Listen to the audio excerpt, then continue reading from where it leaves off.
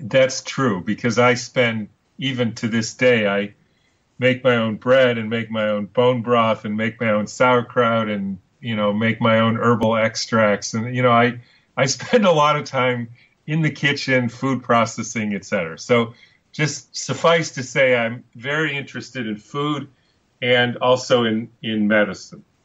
And one of the things I learned, and this is, I think, one of the central questions that anybody needs to ask themselves about health is are modern Americans in the best health of anybody who's ever lived?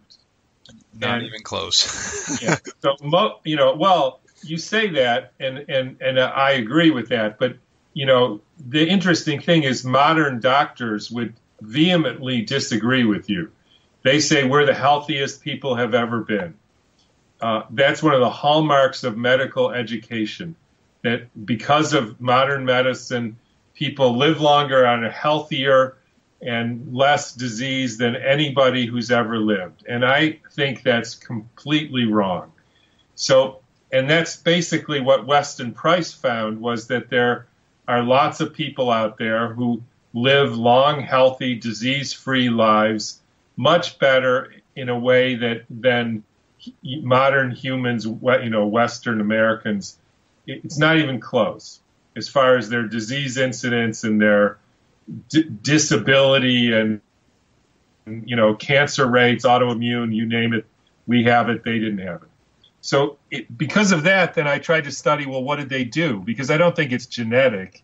There may be some component of that, but that's not the answer. It's really how they lived.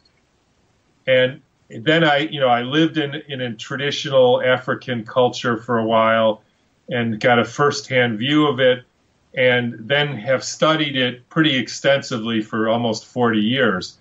And one of the things I figured out, and of course I didn't figure this out myself really, but is that the number of plants and animals that traditional people eat is far more than modern Americans. So, for instance, the native Californians ate approximately 110 different plants per year.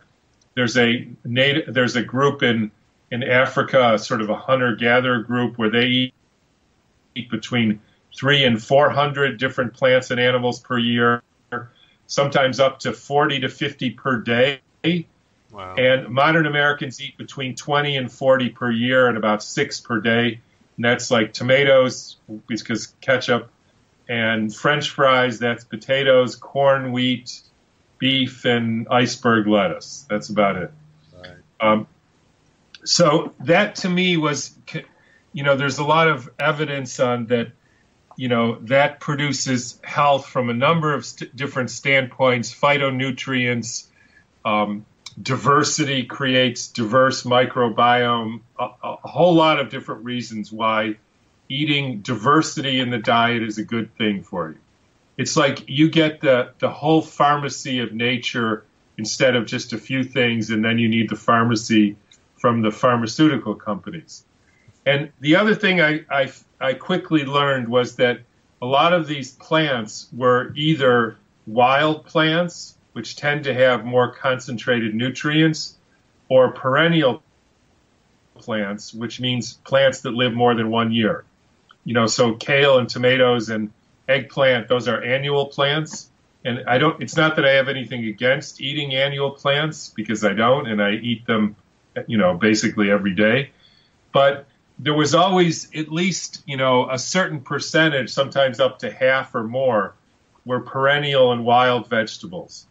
And so, being the foodie that I am, I decided to set out to get wild and perennial vegetables in my diet, and tried to do that for, 20-some years. And it was pretty difficult, because you can't go to this farmer's market. They don't sell them in stores. There was really no source of perennial and wild vegetables, which is ironic for people who are eating what they say is a paleo or a traditional or ancestral diet. They never eat any of the vegetables that were eaten by paleo or traditional or ancestral people. So that's a little weird. That led me to, start gardening more and growing tree collards and ashitaba and janura. These are perennial vegetables. And so I got to the point where I could do it, but basically none of my patients could do it, which, I mean, fair enough, but that didn't seem right to me.